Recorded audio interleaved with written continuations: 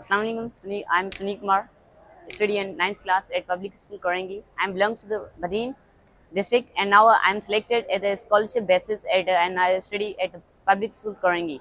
So today we are come here and visit this science exhibition, and in this exhibition we have to learn different different escape, different equipment, how to use our science, and this also about teach us about our future, that how our future belongs to. So I'm telling about my interested in science. You know, this is modern time. This is modern time.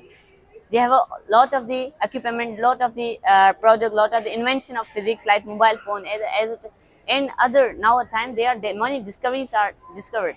This is all related with science. So that is the reason I'm interested, and in the inshallah in the future I want to become a great scientist and to work for our country. Thank you.